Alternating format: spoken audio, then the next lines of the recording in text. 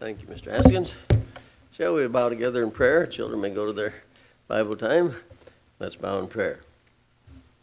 Father, we thank you for the God that you are, God who's holy, God who reigns over all, and God who is God of love to help us meet our needs, provide our salvation.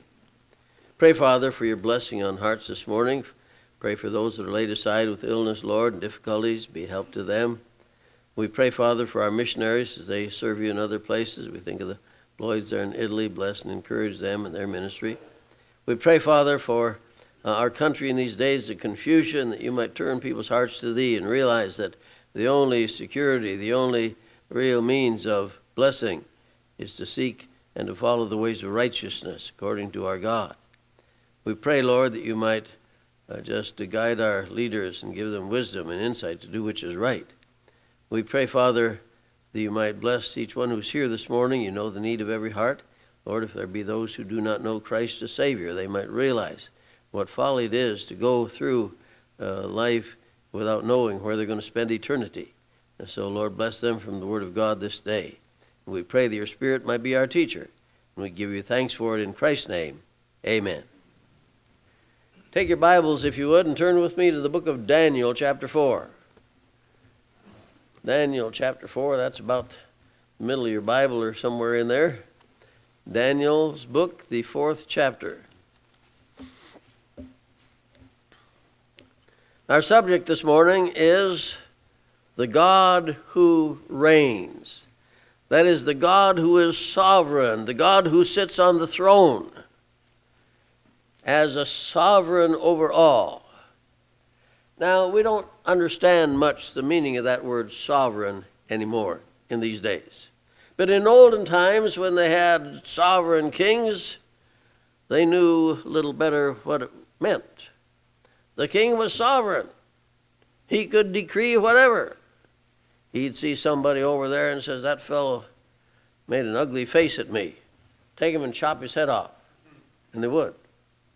And oh, that man back there, he spit on the ground where I was going to walk. And that shouldn't be done for the king. Take him and put him in the dungeon and leave him there till he starves to death. And they would. And then he said, oh, that man there, that poor man, I kind of like looks of that man. Build him a palace and put 2 pantries in there. Fill one with food and the other one with gold. And they would do it. Because he was the sovereign. And his word was the final word.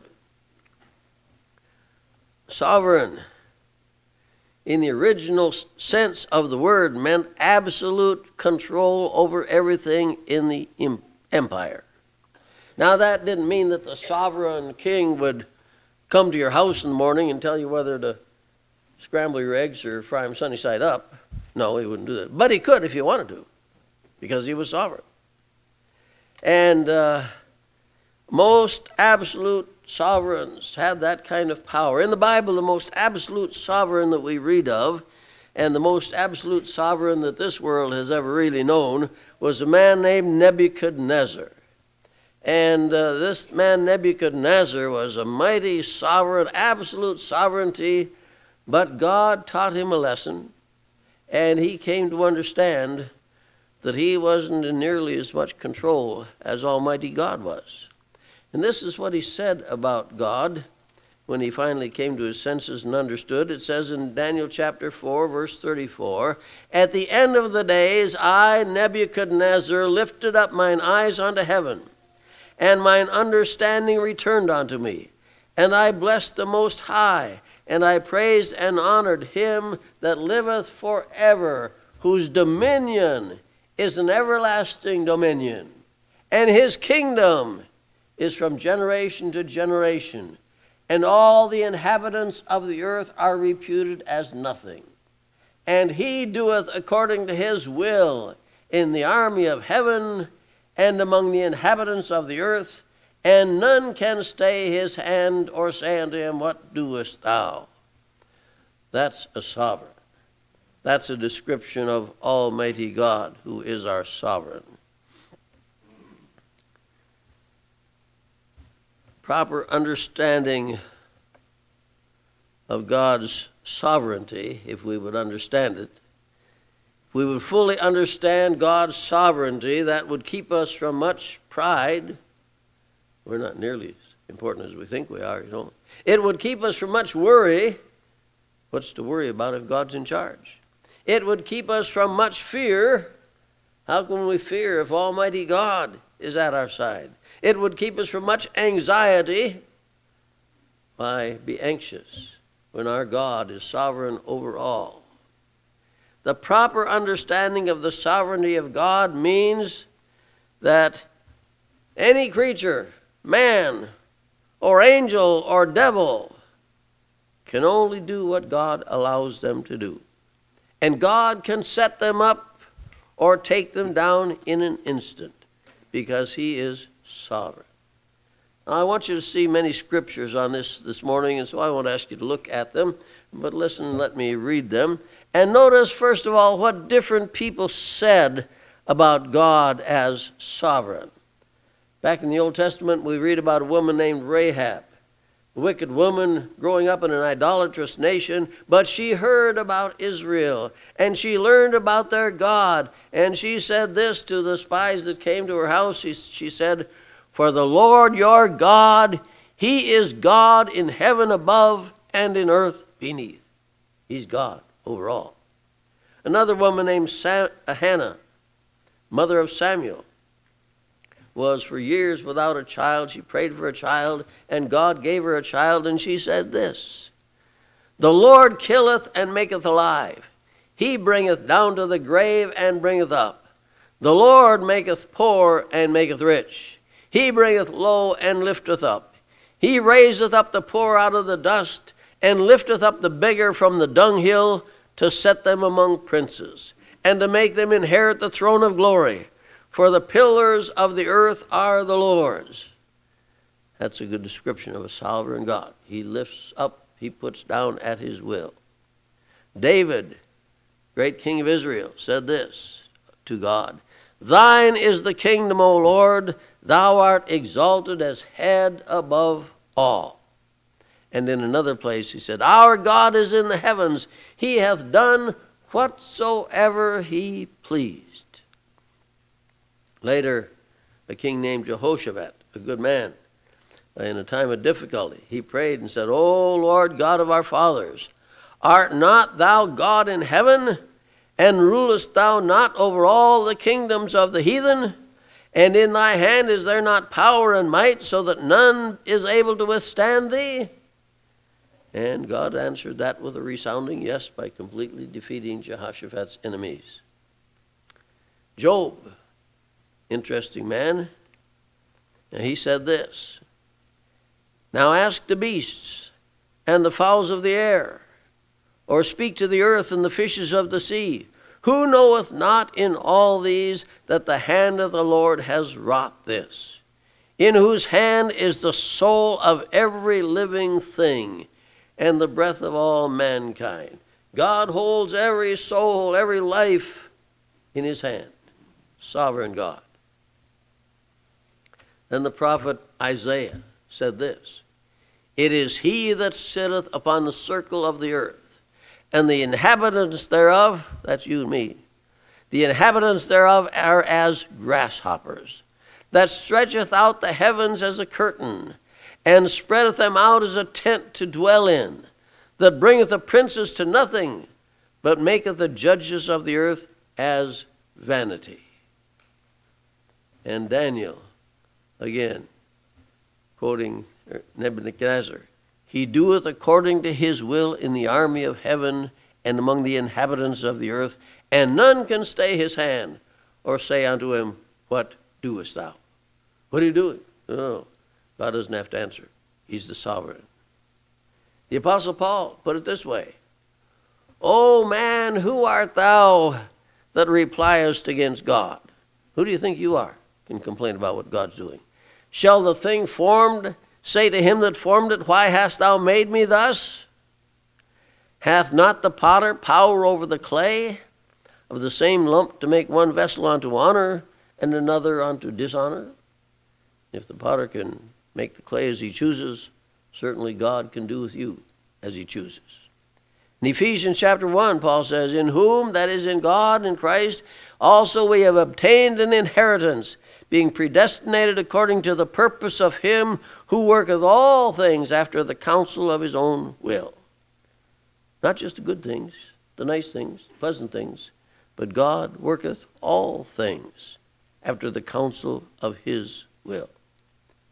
And Paul, dealing with the idolaters in the city of Athens, said this to them: God that made the world and all things therein, seeing that he is Lord of heaven and earth, dwelleth not in temples made with hands, neither is worshipped with men's hands as though he needed anything, seeing he giveth to all life and breath and all things, and hath made of one blood all nations of men for to dwell on all the face of the earth, and hath determined the times before appointed and the bounds of their habitation. He's the God who put these people here and those people there and these people in this place and so on. Sovereign. Jesus asserted that for himself when he gave the Great Commission. And Jesus came and spake unto them, saying, all power, that is the power of authority, all power is given unto me in heaven and in earth. And in the book of Revelation, we read about the elders around the throne who sing and say, thou art worthy, O Lord, to receive glory and honor and power, for thou hast created all things, and for thy pleasure they are and were created. All things were made, including us, not to do as we please, but to do as God pleases. And it's plain from the Scripture that God is a God who is sovereign, and he reigns over all. He's the one who sits above all on the throne. In 1 Chronicles, David said, let the heavens be glad, let the earth rejoice, and let men say among the nations, the Lord reigneth. Sovereign. Psalm 47, God reigneth over the heathen. God sitteth upon the throne of his holiness. And at the close of the book of Revelation it says this: I heard as it were the voice of a great multitude, and as the voice of many waters, and as the voice of mighty thundering, saying, Hallelujah, for the Lord God omnipotent reigneth. He reigns as king. And in the book of Philippians, Paul describes Christ, and it says, God also has highly exalted him, and given him a name which is above every name, that at the name of Jesus every knee shall bow, of things in heaven and things in earth and things under the earth, and that everything should confess that every tongue should confess that Jesus Christ is Lord. That is, Jesus Christ is sovereign. Everything, everyone will bow and admit that Christ is sovereign. That includes those who deny God. They will bow their knee and acknowledge that he is God. It includes those who ignore God. So many people, maybe you one of them, I don't know, go through life and, maybe you give God a little lip service once in a while, but you're just living to take care of yourself, do your thing, and busy about this and that. But someday you'll bow before God, and you'll have time to bow on your knee and worship him that lives forever and ever. And this includes those who reject God. Say, I don't need to bother about God. I'll go my own way. I'll take care of that some other time, religious matters. I reject God now. But someday you'll bow before God and admit that Jesus Christ is Lord of all. And all of those people will get on their knees and admit, Lord, you are sovereign. And if you're here unsaved this morning, be sure you will be in that number. And you will bow your knee before Christ. And though you rejected him and despised him and blasphemed him all your life, on that day you will bow and admit that he is Lord over all. Now let's just, to be a little more clear, look at some specific areas where our God is sovereign, where our God reigns over all. Consider the extent of God's sovereignty. It's not like God is the sovereign of some little banana republic 30 miles square somewhere. No, that's not it at all. God's sovereignty extends to all parts of the entire universe at all times, from beginning to end. And God is not sovereign in some areas some of the time. God is sovereign in all areas all of the time. And so, in order for us to grasp this more clearly, let's notice some of the areas that demonstrate the sovereignty of God. Sovereign control. Think of God's sovereign control over nature. Remember when Jesus was on that storm in Galilee, and the waves were coming into the boat, and the disciples were sure they were going to drown, and Jesus spoke a word and said, "Be still." And just like that, the waves flattened out, and the wind stops blowing, because he's over the waves and the wind. I think of Elijah, who prayed that there wouldn't be any rain, and there was no rain for 3 years and 6 months. He prayed again that it would rain, and the rain came down in bucketsfuls. I think of Jonah running away from God and says, "God, send a great wind to threaten, to capsize that ship." God sent that wind. He's over nature. You see, the weather is not controlled by chance or Tom Skillings. God is in control. Nahum said this, "The Lord hath his way in the whirlwind and the storm." Now, this may not be a good illustration, I know, but a number of years ago, it was very hot, one of those hot summer days, and the air conditioning in this room worked. This is on Saturday night, or early Sunday morning, I should say. Air conditioning. I don't remember what went wrong with it. It wasn't going to work. And it was hot. How are people going to sit in here in this awful heat, not even a fan going, anything? It's so hot. And I prayed and said, "Lord, can you do something about this?" And I don't know the ins and outs of it, but all of a sudden a cold front moved through, and within 15 minutes the temperature dropped 20 degrees. You say, well, coincidence? Well, I don't know, whatever it was. But I do know that God's in control of the weather and all of those things. We sang this morning the song, "Clouds arise and tempests blow by order from thy throne." You believe that? That's what God says. God is sovereign over all nature. I remember when I was a boy, about 8 years old, 9 years old, in Bible camp. Things were kind of primitive in those days. We lived in little cabins on the side of the lake. We stayed there. And early one morning, a tremendous storm came up. Oh, the lightning was flashing and crashing and booming, and the wind was blowing and whipping around. And all of a sudden, there's a great crash explosion, and it filled our whole cabin with light. And a bolt of lightning came right through that cabin, came in the windows, broke out all the windows, and went out, made a hole in the wall this much over my head. Like that. Not a hair of my head was singed or anything. But God's in control of those things. And God is over all. And we have to recognize that. God has control over nature. And the sovereign control of God extends to his creatures. Remember that little worm in the book of Jonah? God sent that little worm to eat down the gourd. And that worm did just what he was told and ate that gourd.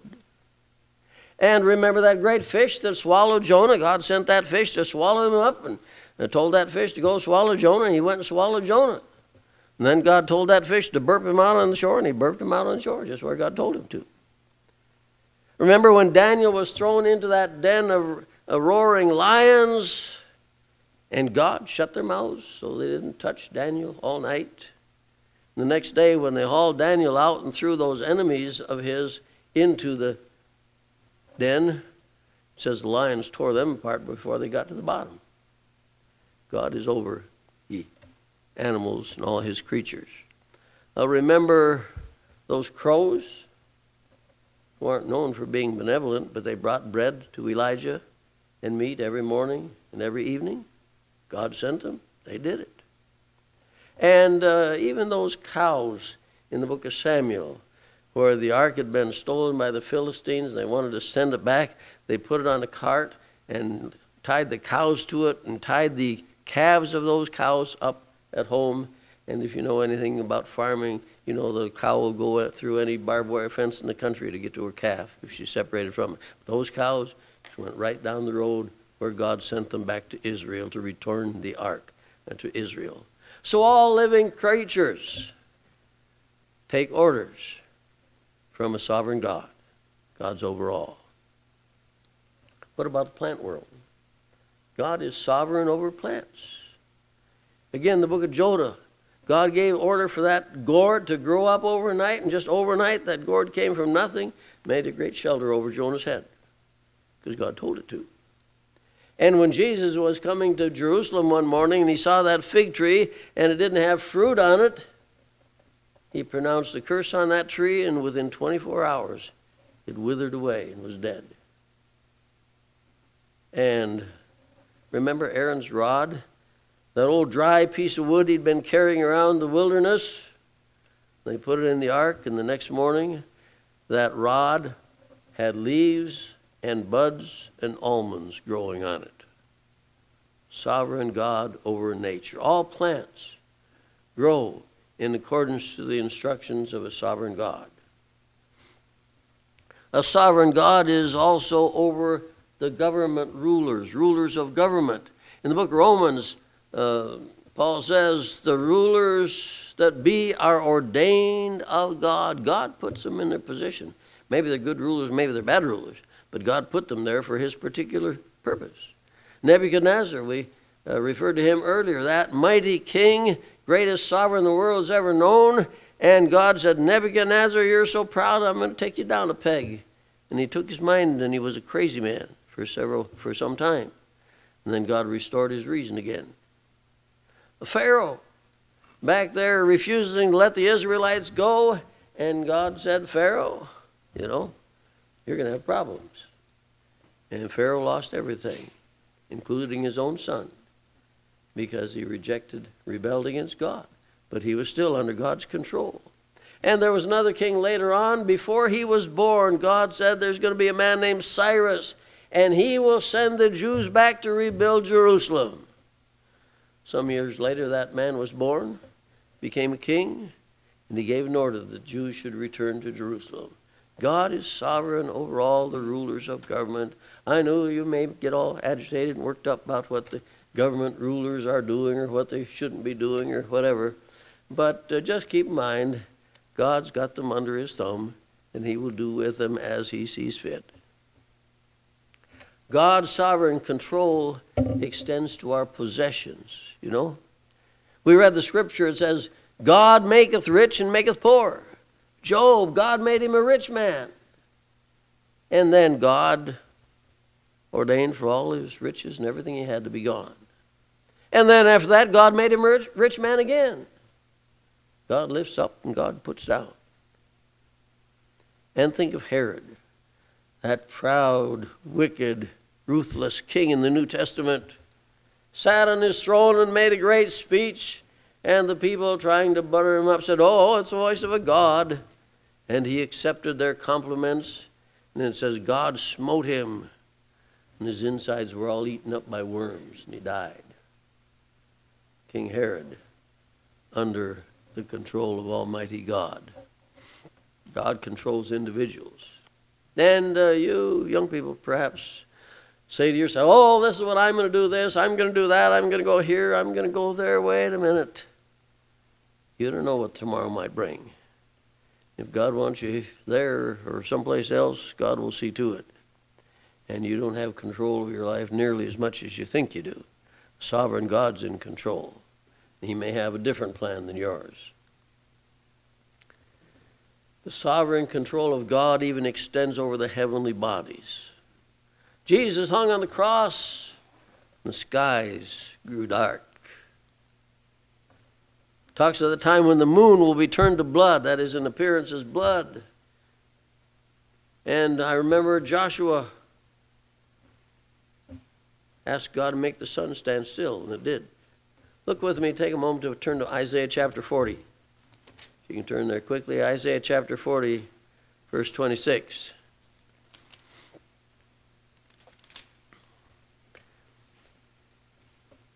The prophet says, lift up your eyes on high, and behold, who hath created these things, that bringeth out their host by number?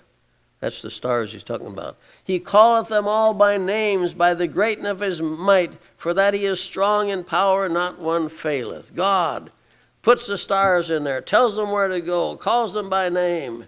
And not one of all those billions of stars in space fails to follow the control of a sovereign God. The day will come when the stars will fall, and the earth will wobble off its axis like a drunken man. Oh yes, God will bring that about. God's in control of the heavenly bodies. And so you see, our God is sovereign over all. Usually, God sits on the throne and sets things in their course, and then they follow that program. But God can change the program as he wills anytime. For instance, that sun. God doesn't have to push a button every morning for the sun to come up. He gave the sun a pattern to follow, and the earth's rotation, so on, it follows the pattern. But when God wanted the sun to stand still, it did, because he's sovereign over all. It's interesting. Everything in God's nature, the animals, the plants, the stars, the creation, all follow the instructions of God except for people. Man rebels against God's program, tries to do things his own way, suffers the consequences thereof. But we have a sovereign God. So what are the lessons and the blessings to be learned from the sovereignty of God? Well, first of all, for believers, we ought to learn obedience. If God is a king, if he sits on the throne and rules, then we ought better obey and take orders from him. When you see he says it in his word, you better listen.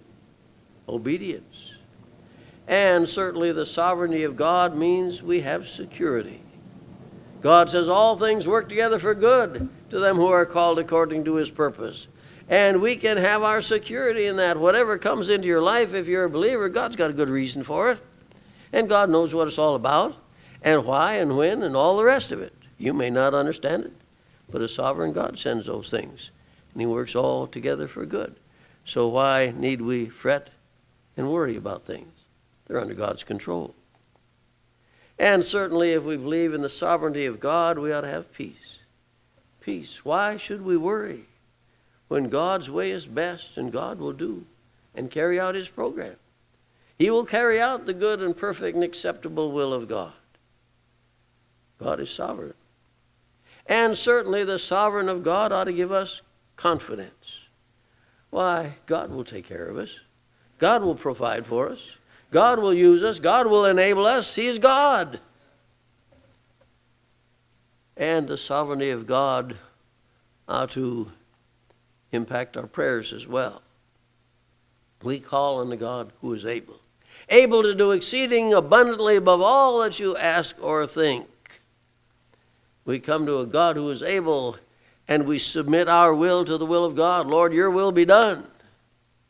And we can pray with confidence that God can do and will do that which is right.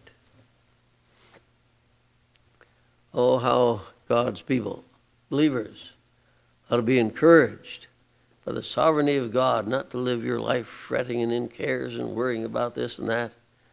We are on God's side, and he will carry out his purposes. But the unbeliever, maybe you're here this morning, don't know the Lord as your Savior. What about your relationship to this sovereign God? Do you think you can get by with what you're doing, the way you're living? You think that'll be, oh, well, it won't make any difference. You're not too bad. There's a lot of people worse than you are. You think you can get by with disregarding the will, the instructions of a sovereign God? Don't fool yourself. You think you can play games with a sovereign God? You think you can ignore him or outwit him or work around him? Oh, you're living in dreamland.